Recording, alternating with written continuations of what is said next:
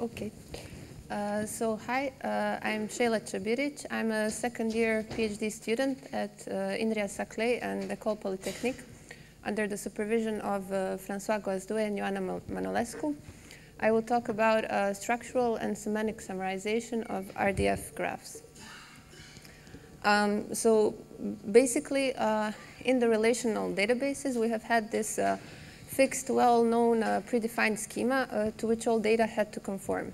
However, the key feature of graph databases is the absence of any such schema. So the data is very complex, diverse, and the user is really faced with the problem of how to get acquainted with a completely new RDF dataset, and this dataset is usually very large, so it's quite a difficult task. Some usual suggestions are to run a series of manually written queries to get some idea of what is inside, such as write a query to retrieve distinct types, or to retrieve distinct properties, resources of a certain type, or another query for resources of a type having a property, and so on. But this is all very ad hoc and random. So our goal is basically, based on the data, to generate its summary, an RDF summary, such that when a user looks at it, they can immediately get an insight into the structure of the data set, and they know what kind of queries they can ask and get some answers to. So it assists them in dataset visualization and query formulation tasks. Informally, an RDF summary is also an RDF graph generated from an input RDF graph G. Hopefully, it is much smaller than G. It is compact. It represents the structure and semantics of G. Here we discuss semantic graphs, semantic RDF graphs. It should be possible to summarize G with or without RDF schema, which we will introduce later. And we require zero user input. We really assume that the user has no idea what is going on. He doesn't know what is interesting in the data. And our approach should not depend on any user input. The challenge is this RDF graph heterogeneity. RDF graphs are usually composed of a data component and a schema component. There are two kinds of properties, two kinds of triples in the data. These are type triples and type properties, and all others are data properties. Then in the schema, we consider four kinds of properties: domain, range, subclass, and subproperty. However, the types may or may not be there, the schema may or may not be there, and the data does not have to conform the schema in any way. Additionally, due to the existence of these schema constraints, other than these explicit physical triples that we have, there may be some implicit triples which are inferred or entailed. For example, if we know that R1 is of type book and book is a subclass of publication, then we can infer that R1 is also of type publication. And implicit triples are important because together with explicit triples, they form the semantics, the meaning of an RDF graph, and a complete query answer must reflect all triples, whether explicit or implicit. So our approach has to take into account this as well. So we define our RDF summaries as a quotient graph of an input RDF graph G by a node equivalence relation. Basically, the node equivalence relation partitions nodes, and all nodes in a partition are equivalent to each other, and each partition is represented by a single summary node. There exists an edge between two summary nodes if there exists a node in the first partition which is adjacent to a node in the second partition. The notion of quotient graphs is a classical notion in graphs, and here we introduce our own RDF node equivalence classes, according to which classes and properties are always equivalent only to themselves. So basically, we just copy them to the summary together with their properties, and a consequence of this is that schema triples are the same compared to the input. So this takes care of properties and class nodes. And for data nodes, we define two RDF node equivalence relations. One is click-based, which groups data nodes based on data properties, and it can be strong and weak. And the second one is a type-based equivalence, which groups the typed data nodes by their typing. So to understand click-based RDF node equivalence, we first say what is source relatedness of data properties. So for example, if we have this graph with R1, R2, and R3, which have all these properties, author and title are source related because they join on R1. Title and editor are source related because they have also the common subject R2. However, even though author and editor do not join, they are also source related because R1 has title and R2 has title as well. Editor and comment are related because they join on R3. And author, title, editor, and comment are all source related because there exists this chain of properties. Title, title, editor, editor, and so on. So now we say that a source click is a maximal set of data properties in G which are pairwise source related. So for this graph, we have a source click, author, title, editor, comment. And source clicks represent a partition over the input. Similarly, we define target clicks based on target relatedness. So now we have a strong and weak click-based equivalence. The strong click-based equivalence says that two data nodes in G are equivalent if they have the same source and the same target click. So in this example, if you have D1 and D5, which both have an author, both are sources of title, and both are targets of published, we say that they are strongly equivalent because they have the same source and the same target click. So now we instantiate an RDF summary. We have a strong RDF summary, which is a quotient of an input graph G by the strong click-based equivalence. And for our running example, this is its strong summary. Weak click-based equivalence, there are three cases in which two data nodes from G can be weakly equivalent to each other. While strong equivalence required that both source and target clicks are the same, here we say that either source or target clicks are the same for two data nodes, and they are non-empty. For example, here, R1, R2, and R3 are all weakly equivalent because they have the same source click, and we don't care about the target click here. The second case is when both clicks of both nodes, source and target clicks, are empty. And the third case is interesting, so we'll say something more about it. It is when they are both weakly equivalent to another data node of G. This is interesting because even though two data nodes may have completely different source and target clicks, they still may be weakly equivalent. For example, if we have D1, D4, and D7, we see that D1 and D7 have completely different source and target clicks, but they are still weakly equivalent. This is because D1 and D4 have the same source click, and D4 and D7 have the same target click. So there exists a chain of an alternating sequence of source and target clicks between the two nodes, so they are weakly equivalent. And we have the weak RDF summary based on the weak equivalence relation. What can happen in the weak summary is that many nodes can end up, from the input, can end up being represented by the same summary node. And here we see that the top node, 028, represents clearly very different things like performances, people, music, and so on. So this is not very useful. Up to now, our click-based equivalence only relied on data properties. Now we wondered, what about the typing? If we can use the typing information to somehow get a better summary, a more accurate summary. This has led us to typed weak and typed strong RDF summaries, where we say that first we will summarize typed data nodes by their typing, and then we will summarize the rest, the untyped nodes, by these clicks based on data properties.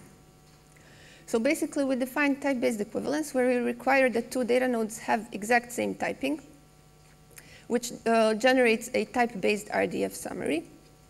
And then we get this typed weak, type strong summary. So basically, we take G, we summarize the types based on the type equivalence, and then we summarize the type-based summary based on the data properties, the clicks. And we get the typed weak or typed strong summary. So if the weak summary looked like this for this given data set, this is its typed weak summary, which is clearly a better representation of the structure. So now we have these four summaries, weak, strong, typed weak, and typed strong. And now we wonder which one is the best and what are the properties, the qualities of these summaries. So first we look at compactness. We showed that the summary cannot be larger than G. And our experiments confirmed that actually these summaries are usually orders of magnitude smaller than the input. So for the strong and weak summaries, we generated some summaries for the synthetic Berlin-Sparkle benchmark dataset. The horizontal axis is the number of triples in the input in millions, and the vertical axis is the number of triples in the summary. And we see that for 50 million and 100 million triples in the input, the strong and weak summaries have only around 1,000 triples. And similarly, typed weak and typed strong are usually larger, but still it's orders of magnitude smaller than the input. And we see actually that for this data set, the summary doesn't actually change from 50 million to 100 million triples. Then we look at query-based representativeness. As our query language, we take relational basic graph pattern queries, which are basically graph pattern queries of any shape with constants for classes and properties and variables in other cases. So given an RDF graph G, we want to represent RBGB queries from the input into the summary. And this means that if a query has answers on G, it should have some answers on its summary. And in fact, we achieve this by having a homomorphism from the input to the summary. So all of our summaries are RBGP representative. This means that if a query has answers on G, any query, it will have answers on the summary. So a consequence of this is that if a query is empty on the summary, for sure it will be empty on the input, and we never have to run it. And here we observe that we say some answers, so exact query answers are not preserved. And this is a trade-off we make because we want to achieve full representativeness, we want to generate compact summaries, and we want to do this efficiently. So now we look at the other way around. If strong query-based accuracy, if a query has answers on the summary, does it have any answers on the input? And since we don't have a homomorphism from the summary to the G, we cannot, even our summaries have 0 false negatives, but there may be some false positives. So there is some kind of accuracy loss, and if a query has answers on the summary, it may or may not have answers on G, and we still have to run it. So now we wanted to compare the different summaries with respect to the accuracy loss to see which one is the best or worse. And basically, we measured the percentage of false positives, which means that we basically counted RBGP queries of up to k triples, which have answers on the summary but are empty on the input. So for this sample summary, we may want to write this query, which asks for a single node, which has all 3 types, book, journal, and specification. And if we run it on the summary, we get the node N1 as the answer. However, if we look at the input, we see that this query is clearly empty because there doesn't exist any resource which has all 3 types. So this is a false positive, and we are counting these kind of queries. The results here are shown for different kinds of RDF datasets. We ran up to K3, so we ran the queries of size 2 and all queries of size 3. And basically, we see that typed weak and typed strong summaries are usually the best, the most accurate, with the least accuracy loss. And even though intuitively we would think that weak summary is always the worst, or worse than strong one, it doesn't have to be the case. For the DBpedia dataset, when K is 3, we see that the weak summary is better than the strong one. So basically, we cannot draw a general conclusion. Which summary will be the best will depend on the concrete data set. Another interesting property is semantic completeness, which says that we want the summary to reflect all explicit and implicit triples from G, the saturation or the semantics of G. And the actual saturation operation is an operation which computes all implicit triples and stores them explicitly. So one way to have a semantically complete summary would be to take the input, to saturate it, and to then summarize the saturated graph. So this graph doesn't have any implicit triples because they have been made explicit by saturation. However, the problem with saturation is that this is an expensive operation, time and space-wise, and very efficient for large graphs. So this is why we wanted to investigate the possibility to compute a semantically complete summary of G without ever saturating G. So how we do it is that we take G, we summarize it, and summarization is a much more efficient operation, which generates more compact summaries, more compact graphs. And then instead of saturating the large input, we saturate the smaller summary. And then we summarize the saturation of the summary. So basically, this is one of the distinguishing features of our work, because we're the first to study the semantic completeness of graph summaries and to create summaries which are actually semantically complete. And these are the weak and strong summaries. The typed weak and typed strong summaries are not semantically complete because of the different treatment of types, typed data nodes. So all of our summaries can be built in linear time in the size of G. The algorithms are implemented in Java and Postgres, and the summaries are kept in memory. And in this picture that you can now see, we show the summarization times, which basically shows that strong and type strong summaries usually take the longest time to compute, because we have to pre-compute all the source and target clicks. However, the worst running time we've had was for the strong summary and for 100 million triples in the input, which took around 16 minutes, which is kind of good for a centralized implementation. Many existing works rely on bisimulation as a node equivalence relation, which says that nodes are equivalent if they have exactly the same incoming or outgoing edges. So for our example, where based on clicks, R1 and R2 and R3 are weakly equivalent because of this chain of data properties between R1, R2, and R3. According to bisimulation, all of them are equivalent only to each other, only to themselves and not to each other. So in a way, we summarize more, and click-based summaries work more in favor of compactness. And in fact, the main problem of bisimulation is that they grow exponentially with the input. So all existing approaches based on bisimulation have to limit themselves in some way. So Consensus considers only path queries, and FAN, which is a Sigmod paper, only considers queries chosen by the user. While here we assume the user has zero knowledge of the graph, and we support all RBGP queries from G, and we generate more compact summaries. A classical notion, another classical notion is the notion of data guides, which summarize paths in object exchange model and XML documents, which have inspired many other works in the field of summarization, but path-based approaches are really not suitable for summarizing more complex graph patterns.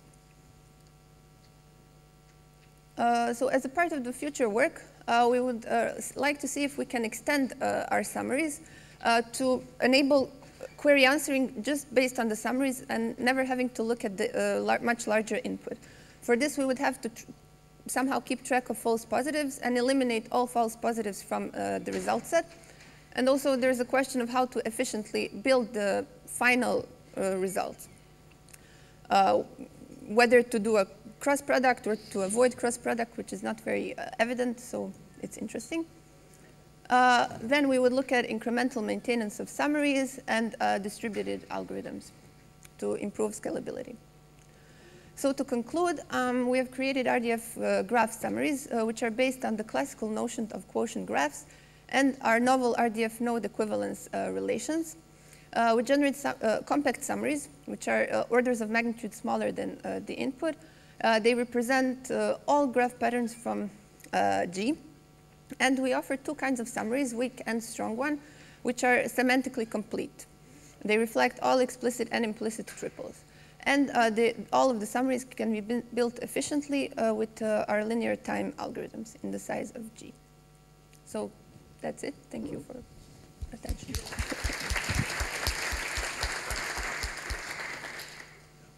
Questions? Yes. Hi, thanks for your talk. I have a question. On a couple of slides back, you said bisimulation is exponential in the size of the graph. Yep. Can you explain that? Because, I mean, if bisimulation is an equivalence relation on nodes, then in the worst case, you can have as many bisimilarity classes as you have nodes. So it's linear, not exponential in G. So can you please explain what you mean by exponential in G? Well, basically, you look at the incoming and outgoing edges. So you look at the neighborhood of each node. So if you, I don't know exactly how bisimulation works, but if you expand the size of the neighborhood, so if you look at immediate neighbor, immediate property, and then you look at the next property, and then you look at the next property, this grows exponentially. So I don't think it's about the number of nodes, but about the size of the neighborhood, which if you increase it, then grows. Because if you look back in the literature, there's an n log n algorithm for computing bisimulation reductions of graphs. So it's even better than quadratic. So you don't have to do this naive inspection, which is exponential. There are actually algorithms which can do it in very low polynomial time. I'm yet to see a bisimulation which represents all queries from the input. You do have efficient algorithms which support a really narrow class of queries. So either they support path queries efficiently, or they compress graphs, but only with respect to user queries. So I'm still to see a bisimulation-based summary which represents all queries from the input and which considers the semantics. So yeah, my question was just about what you meant by exponential, but thank you. Yeah.